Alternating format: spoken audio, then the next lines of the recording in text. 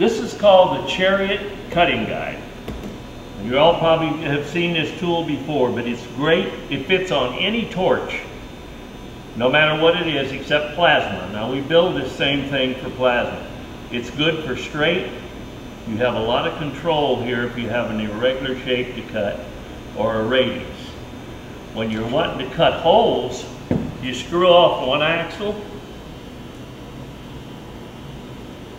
you turn this 90 degrees. Now what you've got is a circle burner. This circle burner right here will go up to, about 40 inches and down to 5/8. You're seeing it right there with the cut on the inside of the wheel. Now by taking this off of this end right here and screwing it in this end, you'll have the cut on the outside of the wheel. So this is a very versatile little tool, right? But if you're wanting to use it just as a wagon, you take that all off and you've got a great little wagon right here. And every one of our guides is built to ride the same height as our axles. So you can use it on all our torch guides, any of our blocks.